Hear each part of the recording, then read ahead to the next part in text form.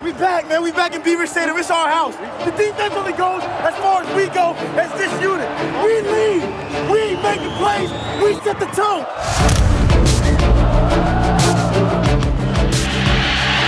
And intercepted. Into the end zone. Gesicki. Touchdown. And the gate is open. Saquon. Say gone. Touchdown, Nittany Lions. This is Unrivaled, the Penn State football story presented by Pepsi. Any questions on their personnel that you guys got together? Got a couple of notes that we'll hit in the walkthrough, some corrections from the other day. We'll make sure we get to those. But let's watch this film. Okay, this was from 2 Minute the other day. We went, I believe this was red, wasn't it? Bench tab cheetah red, so we're playing white, right? We're playing white out to this. All right, we're still in a Bronco with the will. So you're still Bronco in 2 week. And then the Mike, you would Bronco 3. If they Xerox the back, it doesn't matter. Leave it alone. Leave it alone. These guys will Xerox the back and snap the ball pretty quick. So never get too far from that quarterback, and 5 to 8 yards is plenty of depth. Everybody understand that? It's really talking nothing different for the will. Whether we go red or white, it's a little bit different for the Mike. Where are you going to line up on this tight end? On the outside. Yep, and so when he does this, you got him. You own him. You're on his outside pad and you have him. You ain't looking at the quarterback, you're looking at your man and you're on his outside pad. And for, just for the record, we will signal Cheeto gold. So there's no trio, there's no Broncos. Want to make sure we're all on the same page there. All right, I'll see you out there.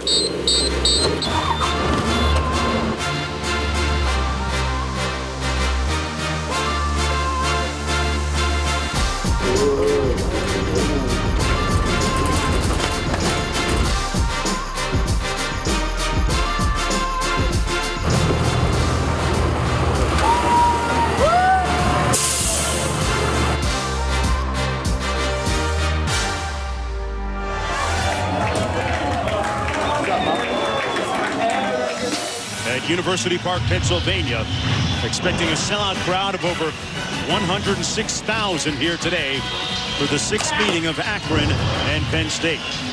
Finally here. All that work we put in the offseason, all that grinding together, all that talking about what we're gonna do, that talking about, ain't no talking about it now. It's finally here. Hold yourself to the stand right here, right now. It starts today. Let's go. RB's on 3, 1, 2, 3. Let's get it.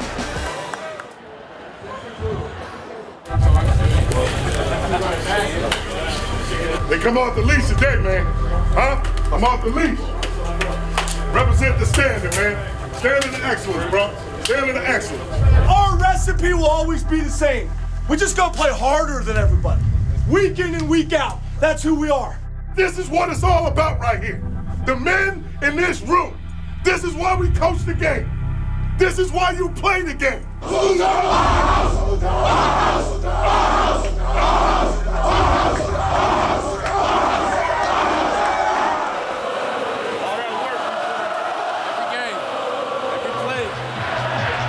The gates are open. James Franklin in front of his football team. And here come the defending Big Ten champion Nittany Lions of Penn State. Tails is called. I'm going to let it drop. Tails. And as a head, you win the fight. Receive. You want to defer. Penn State has won the opening coin toss as a deferred his choice for the second half. For over 5 weeks, this football team has been practicing against each other. They have now the ability to go out there and play against another opponent. This football team is ready to go. It's been building, and now here it is. The 2017 season is underway. First down and 10. Ball swarmed and brought down to the 32-yard line. They'll lose 3.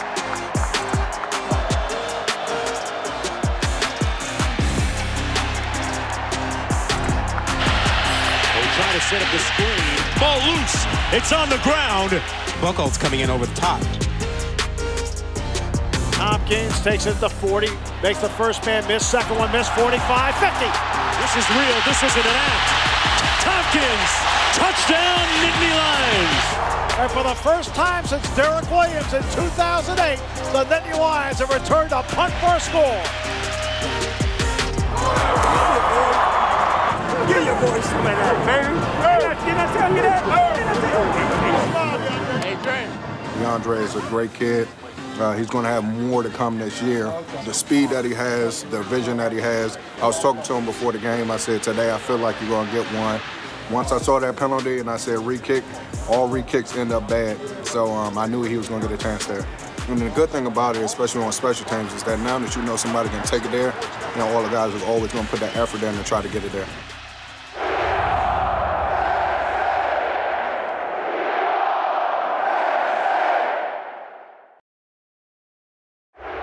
This is Unrivaled, the Penn State football story presented by Pepsi.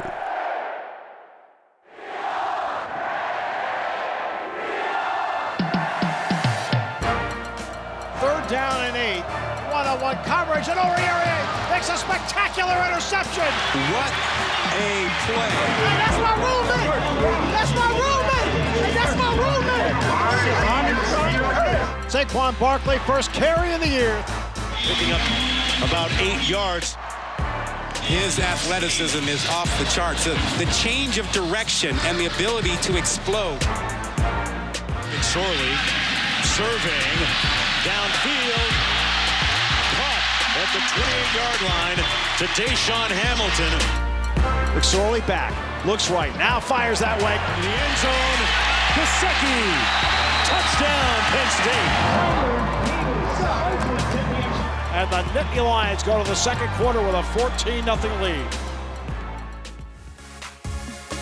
Back goes Woodson. Got it knocked away at the last second by Amani Oruwariye again. Woodson would go and go swarm and tackled for a loss. Look at that push. Look at that drive inside. Barkley with a gaping hole. And the game's open. Saquon, gone. McSorley, quarterback draw wide open, walks into the end zone, touchdown Penn State. And that quarterback draw by McSorley has been open all day, and he just walks into the end zone untouched.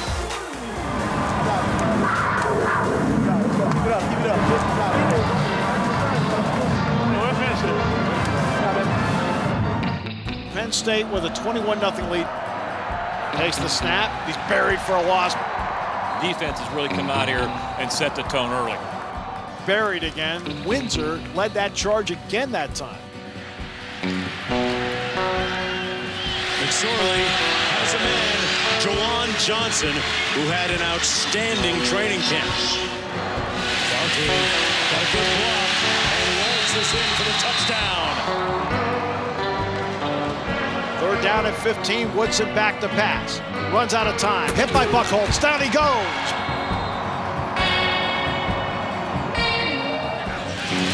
Barkley getting to the edge, turns the corner, Barkley, goodbye. You see this freight train coming at you. Do you really want to get in front of this? 230 pounds, and he's got a shoulder he can lower. At the half, the Nittany Lions have done what they hoped they would do. They lead Akron 35-0. I'm excited about the investment that we're making on special teams, and it's really starting to pay dividends for us. I thought our run defense has been excellent. Thought Amani Oruwe's play on the long ball was really good. So in all these different phases, we're doing well. I like where we're at. Dogs out. Do not be satisfied with the score right now. You're not done yet. Do not be satisfied with the score right now. Let's keep the foot on the gas now. Let's go. Let's go. Let's go. Let's go. Let's go. I got your back. I got your back. Let's go. Let's go. Let's go back. Let's go. Let's go. Communication has been really good. I tell you what, the pursuit has been awesome. I just know what I got to do. Second half, give it a ball hit by Torrance Brown and dropped. This Penn State defense has been up to the challenge today. Barkley on the ball. A hand on him. Yep. He broke more tackles than anyone in FBS last year. That quickness, that lateral movement, and the finishing speed is amazing. Sorley wants to throw. Back. Waits, delivers down the middle. Johnson's got it. Johnson is really starting to come along. Good snap, put down. The kick by Davis is on its way. The kick by Tyler Davis is gone. A career-long 47-yard field goal for Tyler Davis. Barkley wheel route 45, 40, inside the 20 and down. I think we've seen that play before.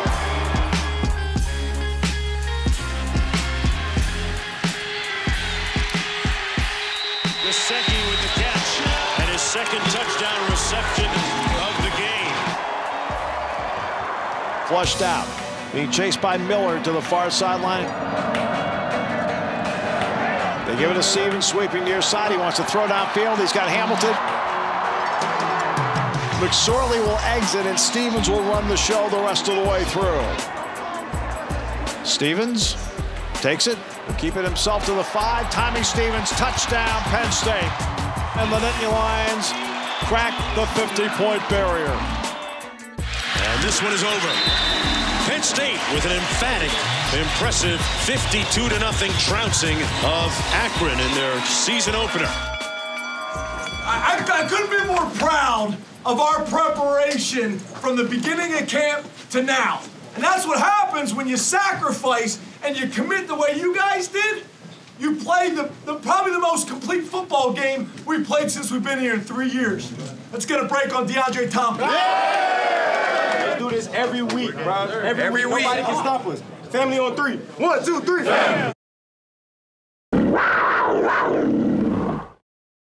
Sam Bollinger is driven on and off the pitch. When he graduated from State College Area High School, he went to Penn State to start a journey to a degree and elected to play soccer for the club team. I always dreamed of playing at Penn State, but I never really had the confidence that I could do it fully. When you love the sport, as he does, you want more.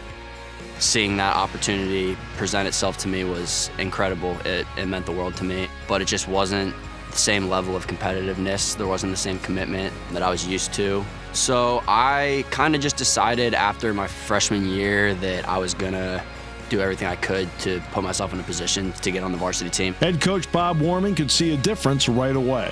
Typically it doesn't work out very well for everybody that tries out. So the very first thing we do is we do this fitness test. We start the tryout of all these kids. I think there was about 60 of them. And within a minute, Sam is starting to lap the other guys already. In 1 minute in, he is so far ahead of everybody else that it made you take notice. After making the team, Sam Bollinger made another critical decision, following his father's footsteps by majoring in chemistry. Listening to my dad talk about his work growing up, I never ever in a million years thought I would be in chemistry. I've always kind of wanted to keep my options open. After college, I wasn't sure what I wanted to do, and I wanted to leave the medical route open. He is driven toward the medical profession because of the death of his mother. My mom passed away from ovarian cancer. She, I think, was diagnosed in 2006, passed away in 2013, and that kind of was, made me decide that I wanted to go into medicine to help people who were in similar situations that my family was in. Operating on 5 hours of sleep a night, his time management and personality are special. The thing about Sammy is that he seems to do it all. I don't have a lot of free time, but it's definitely being on the varsity team has helped me to allot my time a lot better. He's very social with the guys on the team. He's looking for things to do in the community. The guy literally is making the most of his life. Sam Bollinger, Penn State soccer's Big Ten Scholar Athlete of Distinction.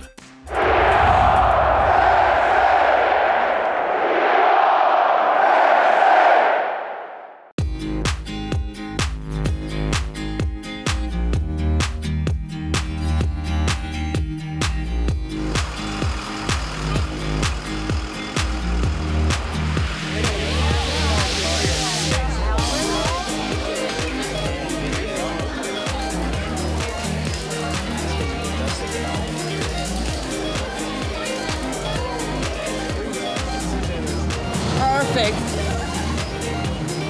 We get a picture? Absolutely. How you doing? This is my little son Andrew. Let's just get him a selfie here. 3, 2, 1. All right. Absolutely. Good luck with shit. You too. Thank Jersey you. in the house. Thank you. All right. So give me one on Starburst. Hey guys, you want to get in a selfie? Yeah. Sure.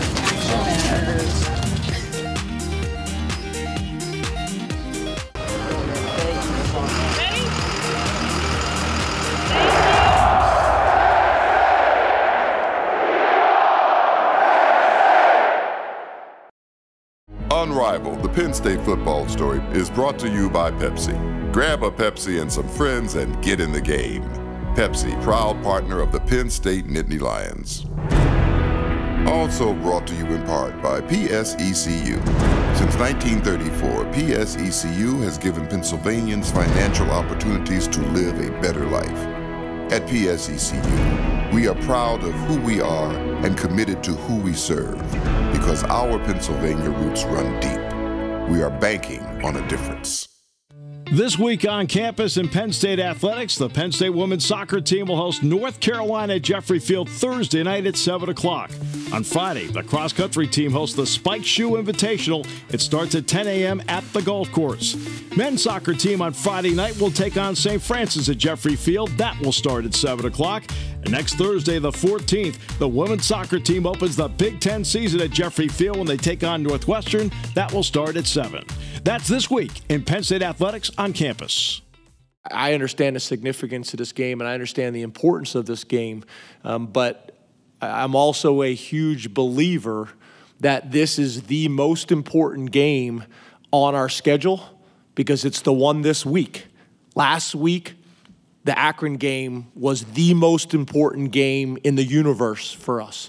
This week, the Pitt game is the most important game in the universe. It's the only thing that exists for us. Practice. We're going to make a slight change on Tuesday. I'm going to talk to you guys about what we're doing now. Typical Tuesday practice, but what we're going to do is every other week, the good stuff that we do, we're going to start with the beginning of practice. So I want to make sure that we're focused of starting out strong in games and starting out strong in practice and go good on good. Scout teams, you guys got to do a great job this week with all these different looks. Motions, shifts, trades, being physical, all that kind of, on both sides, to be honest with you. We'll always go outside to train in playing whatever the weather's going to be. Unless it's just ridiculous, or that week we've had multiple days and I feel like we've gotten enough work in it, then we would go inside. If it's thunder and lightning, obviously we have no choice, but we need to practice in these elements because we're going to play in these elements. Let's go to work! Let's go to work! Yeah, win the day, that's all that matters right there. Win the day, let's go. Feeling great, man, feeling great. Big week for us, man. Feeling amazing. Pit week, baby. Need 2 officials! Do what you gotta do today to beat the guy on the other side of the ball. Let's go. 1, 2, 3, grind on 6. 1, 2, 3. 4, 5, 6. Hey, right from the beginning, mentality, attitude.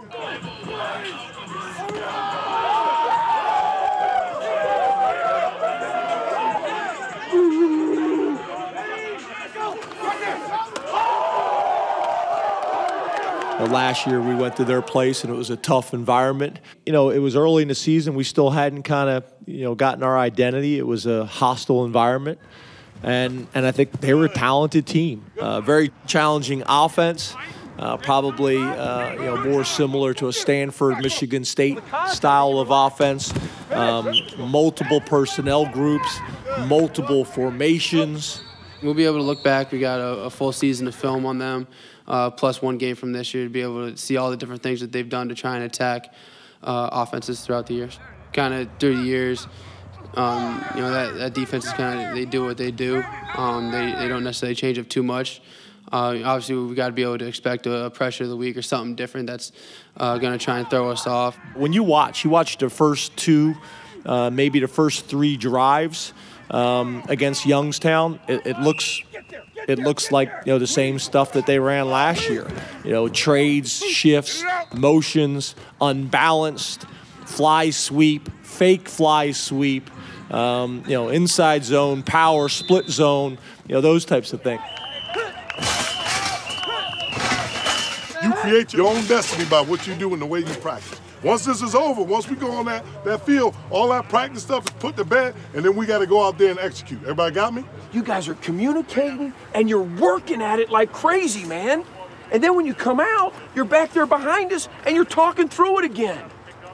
That's how you get better. That's how you get it.